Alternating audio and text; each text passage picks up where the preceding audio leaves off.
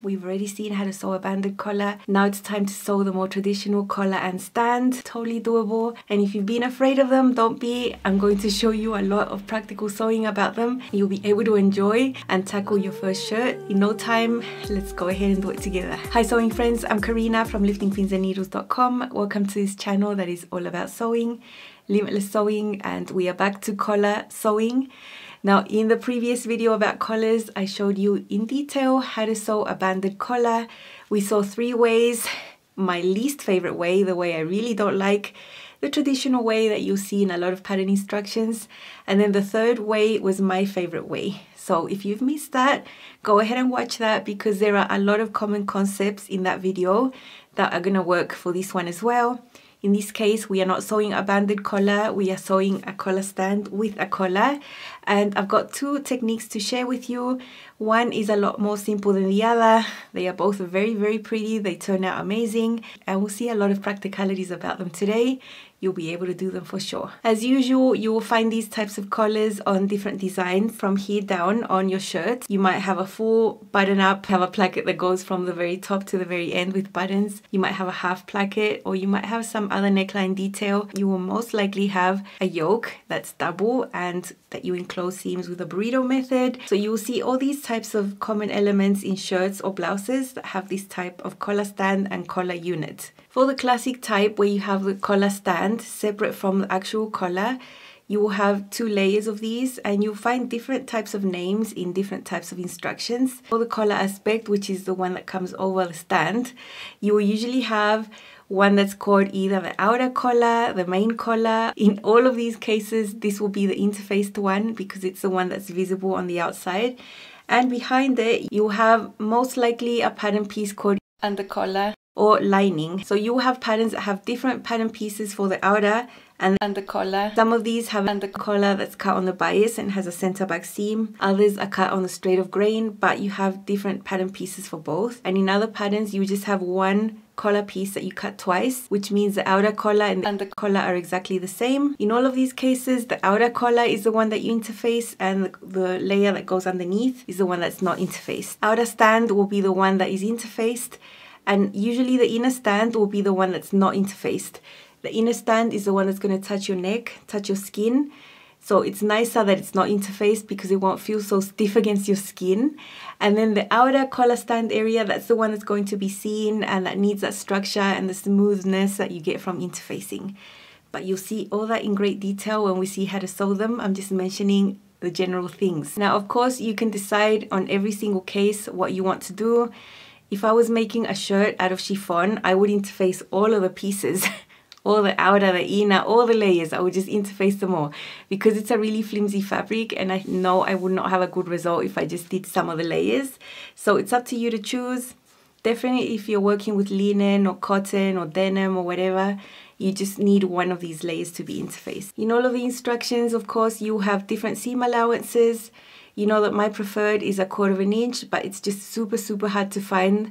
There are a few pattern designers that use it, very few, and I'm really grateful, but you'll most likely see 3/8, half or 5/8 of an inch as a seam allowance. In the sewing tutorials, I won't be making much of an emphasis on the seam allowances because each pattern uses their own. So you'll see me sewing, use whatever seam allowance your pattern has. In the previous video that was all about the banded collars, I talked about 3 problems that you might encounter and we also talked about solutions or preventative actions that you can take while you're sewing and while you're preparing to not have these problems, not run into these problems. So please have a look at the previous video because I go into a lot of nice discussion about that. I'm not gonna repeat that all over again. The first technique is one that you probably have not seen around a lot at all. I know I have sewn this technique in the 90s, early 2000s. I found this technique in some Berta magazines back in the day, and when I saw the line art of the new Aria shirt from Love Notions, I got this deja vu thing. I'm like, ah yeah, I've done that. And it's a simplified way because it's just one piece and it's an all-in-one collar stand and collar. So it's all in one piece. That means that you don't need to unite a collar stand to a separate collar. It also gives you a pretty nice result. Now, in the instructions for the Aria, which by the way hasn't released but will be releasing super soon, it says there to interface both sides, and I agree, I totally agree with that because you have a collar stand and a collar and you're missing that seam that you would have in the traditional method, which if you think about it is going to miss a bit of that structure that that seam gives you. So I think it's a really good idea to interface both sides, both the inner and the outer layers, because you do need the section of the stand to stand and then the collar to fall nice and crisp. So definitely I would interface both sides. I would think about maybe not interfacing the side that's inside, only if I was using an extremely heavy fabric like denim or like a super heavy linen. But I think in 90% of the cases, you'll do well with both of them interfaced. In the example that I'm going to show you, I'm using a really lightweight cotton.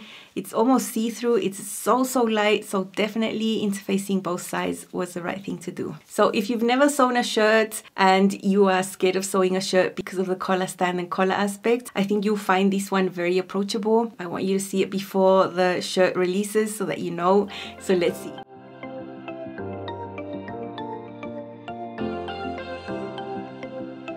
The stand and the collar are integrated into one piece, so there's no seam along this end. There's two layers, both are interfaced. Choose one of them, it doesn't matter which one. One will be on the outside, one will be on the inside. The one that's on the inside, we're going to do a guide stitch all along this bottom edge there, so we can press that in by 1/4 inch. I have my 1/4 inch presser foot that is going to help do that nice and neatly. Press the bottom raw edge up by 1/4 inch.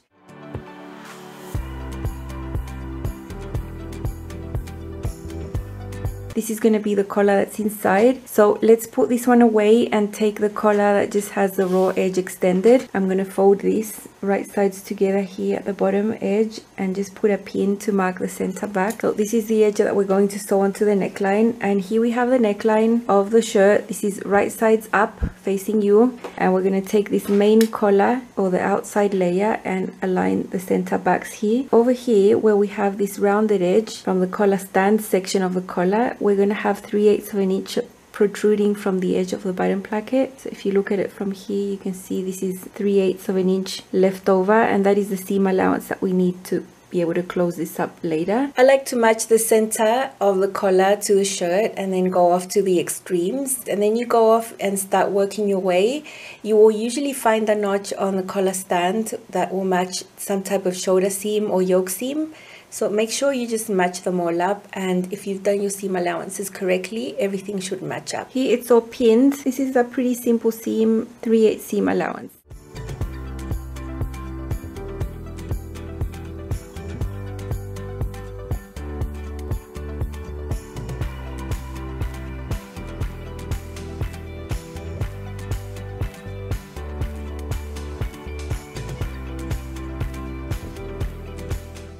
This is a curved area of the neckline, so it is a good idea to give it a few snips to relieve the tension of the seam allowance inside of the curve. Now we head to the iron and we press this up.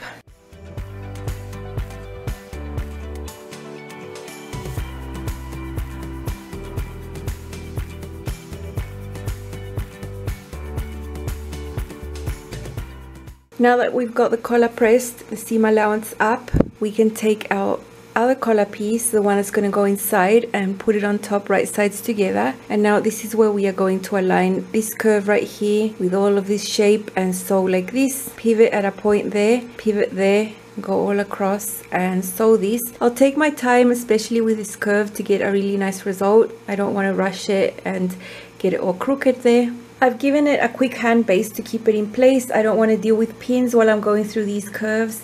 Remember, we had pressed this in by 1/4 inch.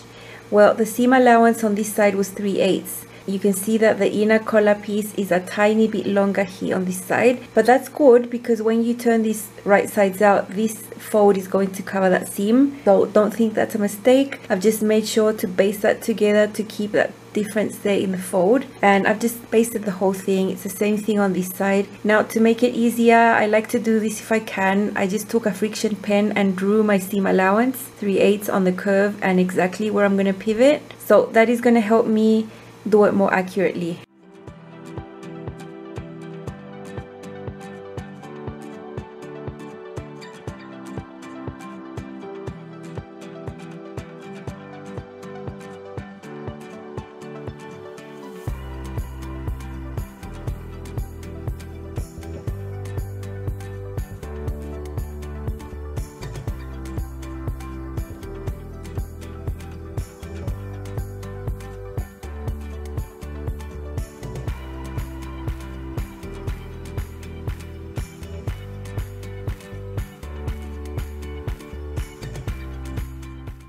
Okay, I think that worked out really well. I was able to keep my seam exactly on the seam allowance I drew there. And the friction pen will come out with the iron.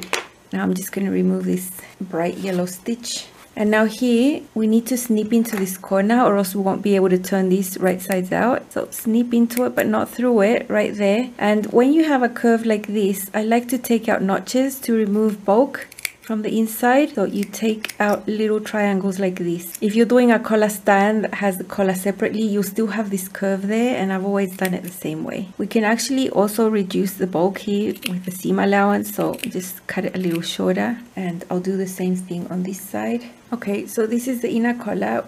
On these points, what I'm going to do is also reduce here a little bit, not too much though.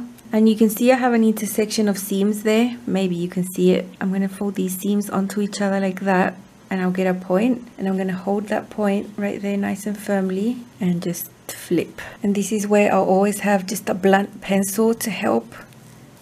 And I think that's a nice point right there. I don't like cutting diagonally into there because I just think it weakens that point, and over time if you wash it you might end up with a hole there, so I don't want to cut diagonally into there. So I can just fold the seam allowance onto itself like this and just flip it, and I feel like it's going to last longer that way. Okay, and now here is where we have this little curve like this.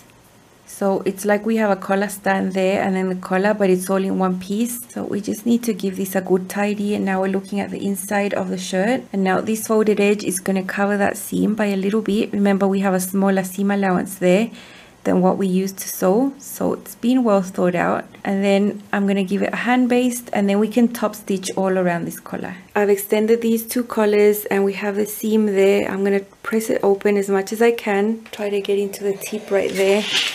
And same as this other side. Here we had the seam allowance already going up like this, and now all we need to do is meet the seam. This is the inside of the blouse. This is the wrong side of the fabric here. This is the right side of the fabric, but we have the lovely placket. So from the inside is where we need to top stitch, and I've just hand basted that. I don't want to deal with the pins. And we're going to top stitch all the way around. So I'm going to pick a spot here on the back somewhere and start edge stitching all along, pivoting here at the points, at the turns, and then at this point we're going to be catching this edge onto the collar, and that's how we finish. Again, I'm using my blind hand presser foot to help with that. If you ever wonder how my top stitching looks so neat, it's because of the presser feet, not because of me.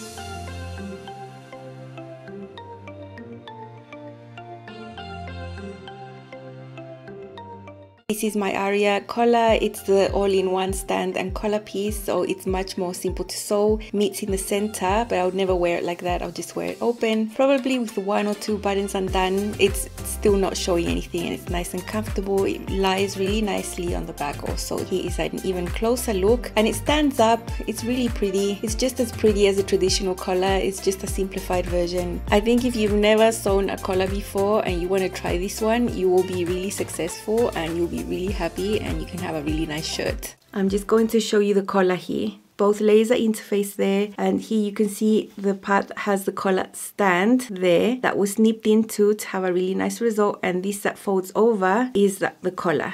Now, I'm never going to button up, but if I did, then you would see the traditional shape. It folds over really, really nicely. It feels really nice on. It looks very similar to the traditional method. You saw me sewing this inner section last. That's the way I top stitched, and it makes total sense because I'm always going to wear this open. So this is the seam that is going to be seen right there, when you're wearing your collar. So I wouldn't want to be top stitching on this side like I would if I just had a banded collar that's on its own, that doesn't have this coming forward. On the sewing segment that you saw, it's just like it says in the instructions, it's perfect for this type of collar. But if I was sewing the banded collar option, which is also an option of the Aria, I would sew it in the reverse way that you can see in the previous video about banded collar. I wouldn't sew it in this way, I would sew it reverse. Now we are going to see a more traditional collar stand with a separate collar. This is a really lightweight tencel twill. There is a separate collar stand and separate collar. This is the upper collar that's interfaced right there. On the back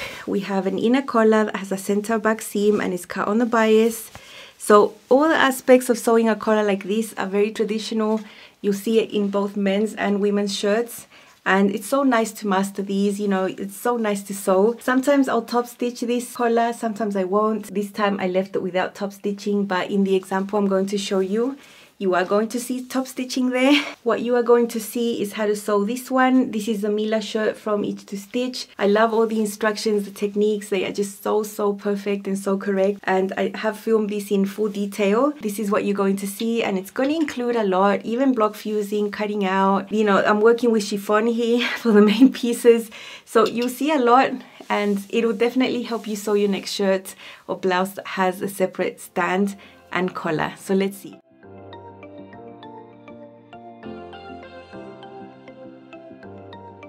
I have the upper collar here. I need one of these layers to be interfaced and the other one not. The under collar here is not interfaced, and this one is cut on the bias. You can see it has the grain line mark there, and this will have a center seam at the back. I like this for under collars because it gives the collar a better fold. It just folds nicely, and you'll find that this one is going to be smaller than that one, which makes the seam roll to the back. I want to block fuse. I've got a pin there showing that up to there is the area that I need to interface, that rectangle. Cut piece of interfacing, fuse this area. The interfacing is on the area that I need to be interfaced. This is just enough to fit my collar pieces, so I don't waste a lot of interfacing. You know, you always lose little corner areas. Two collar stands, one is interfaced, one isn't. These two I cut at the same time. You saw that I interfaced a piece of fabric first, so I cut them both at the same time. That ensures that they are going to be exactly the same. And then up there we have the upper collar, which is just one layer, so I cut that just on one of that area that I interfaced. And then this piece is the under collar. This piece is cut on the bias. I'm not going to fiddle with it until I'm ready to sew with it. Look how narrow this strip of interfacing is. I'd say it's about 1/4 inch. So this pattern uses 3/8 of an inch seam allowance. I really wanted to make sure that this would be hidden and not seen, you know, when you sew your collar and everything onto this area.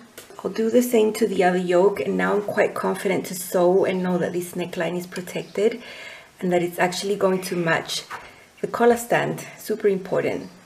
This is that tiny little curve that you can see on the center front of the piece. There are some marks here that I've drawn to match on the placket later, so I'm going to try to keep the heat away from there as much as I can and just focus like the tip of the iron just on the area that I need. Okay, I was able to conserve my marks here. Here are both collar pieces. This is the upper collar, the one that's been interfaced. The under collar was cut on the bias, and it's 2 pieces, and that seam there needs to be sewn. Now we can open it, and I'm just going to finger press this. I'm going to put that like this, right side there, so I can put these right sides together. What you want to see in this collar is this shape. This is the section that will be sewn onto the collar stand. So what you need to sew now is from there, there, there, and there, not this part. So don't get confused with this.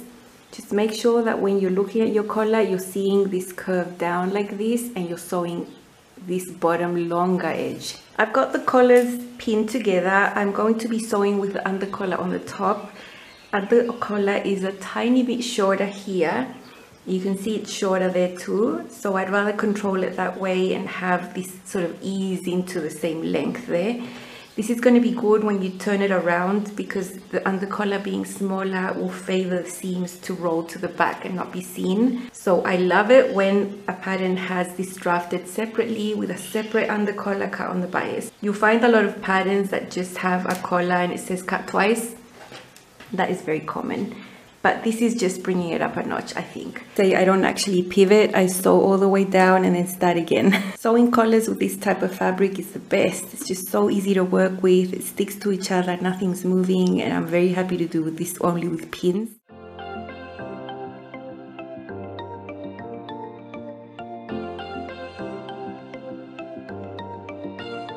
Before I turn this right sides out, I'm going to open this long seam and just give it a good finger press as well.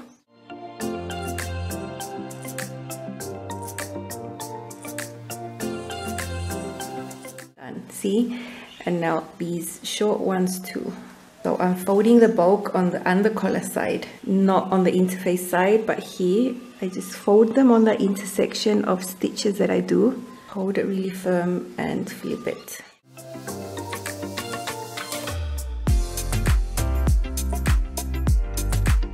Look how crisp that is without having to snip into those corners. I just never ever want to snip into corners. I think this is really sturdy and really nice. Now again, I have these double notches on the inside. I'm going to lose those marks when I baste the bottoms of this together. So I will transfer those marks over to this side so I can see it. Once I've transferred them, I'm just gonna baste these together so the collar is one piece and it won't be flapping around. I've marked my double notches here where I can see them, and I've just pinned along the bottom edge here, and I'll just baste this together.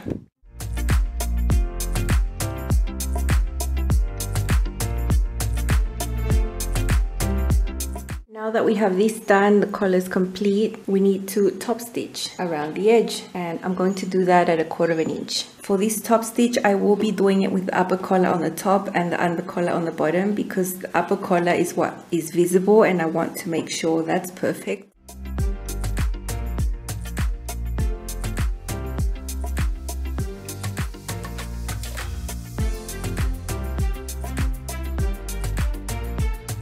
I have top stitched that there with the upper collar on the top, and because the under collar is smaller, look how the seam rolls to the back without you having to do anything about it. So when you wear your collar and it lies like that on your garment, it looks super nice because the seam is rolled to the back because the under collar is shorter. You need to put your completed collar now with the under collar facing up. Looking up at you, you should see that center back seam there. That center seam will help you align this to the collar stand. You need the collar stand that is interfaced. This collar stand has on one of the edges the double notches there. These are the ones that are going to match those double notches. I've also marked the centers there with yellow. So that yellow center mark is going to match my center back seam of the under collar right there. When you construct any shirt pattern, what you should see, what is correct, is that you have an interfaced collar stand touching the non-interfaced under collar. On this collar stand, you will find a mark there, and that should match the edge of the collar right there. Everything is matching so nicely. If you've cut your collar pieces on the fold, you might have some discrepancy where the fabric folds and you might add extra length there without realizing, or you might make it shorter because your pattern piece wasn't exactly on the fold.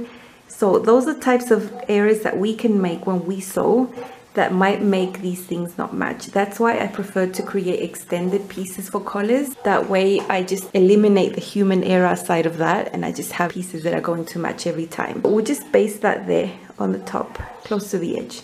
I'm going to keep my 1/4 inch presser foot because why not? I need to sew smaller than 3/8. We will leave this one aside, and on this other collar stand that is not interfaced, on the bottom edge where we have single notches right there, on this edge I've done a guide stitch and I'm going to press this up. I'm not going to go to the iron. You've never seen me go to the irons yet, but I will press this up really nicely so that it's already pressed when we sew that to that. Okay, you can see it's perfectly pressed. And we'll have the upper collar here now facing up, and this is where we place this other collar stand. So now you have a non-interfaced collar stand touching the upper collar that is interfaced. So you always want these things to be touching the opposite sort of thing. Over here We had an interfaced collar stand touching the non-interfaced under collar, and now we have the non-interfaced collar stand touching the interfaced upper collar. And we will align these, keeping this folded, and I'll pin all the way on the top. And now this needs to be sewn at 3/8. I've got that area already folded up. I actually drew my seam allowance so I can be a little bit more precise. So I'm showing you this in real speed.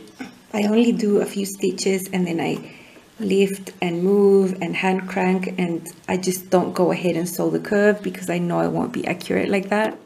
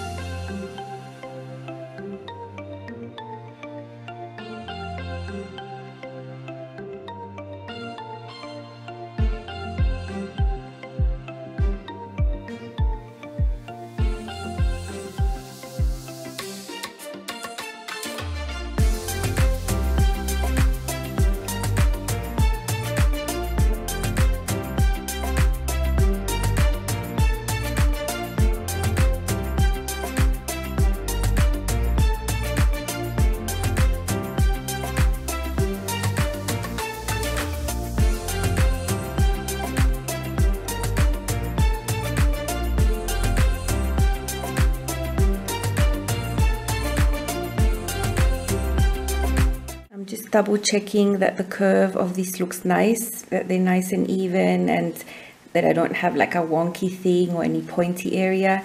If I did, I would gladly unsew this partially and try again, but I'm pretty happy. Okay, so this whole collar and collar stand is one piece and it's ready to be put onto the neckline.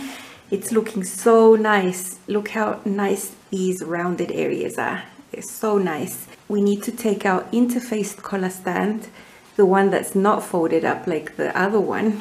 This is what goes onto the neckline. This notch here will match the center back of the neckline.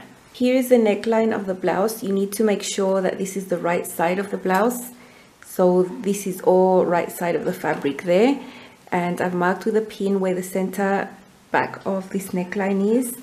And I'll take the collar stand that's interfaced and match that center back there. Then we have other notches to match along the neckline and the collar stand that are single notches. Look, I just want to show you. Look at that and look at that. Everything is matching. So good. So I'll just finish pinning this. Okay, so here we have the interfaced collar stand pinned onto the neckline of the blouse. You can see that this matches the placket. They should be right on the edge, right on top of each other. And this is what you'll see. You'll see the collar stand and the folded bit has already been folded there. And then on the other side, the same, it should match the edge of the other side of the placket there. So we need to sew this now, sewing from there right on the edge, not catching any of this other collar stand, leaving it free.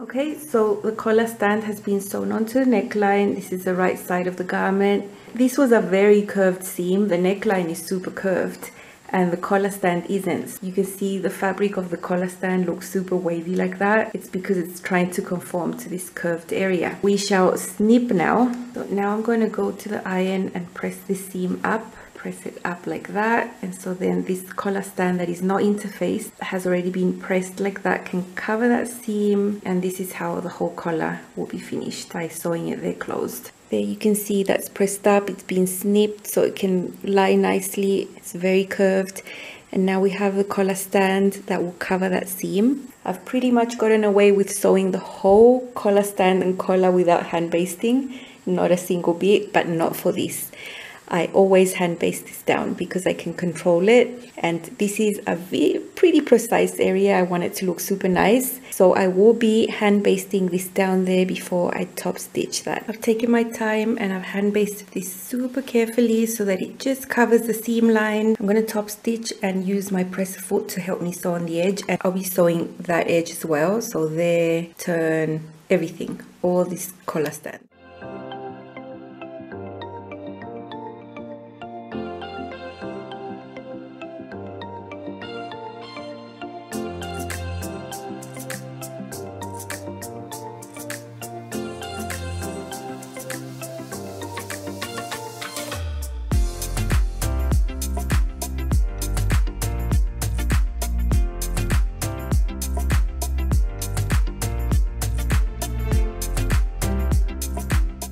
You can see where I started, and I'm going to stop right there and push these threads to the back so that there's no visible back stitching here.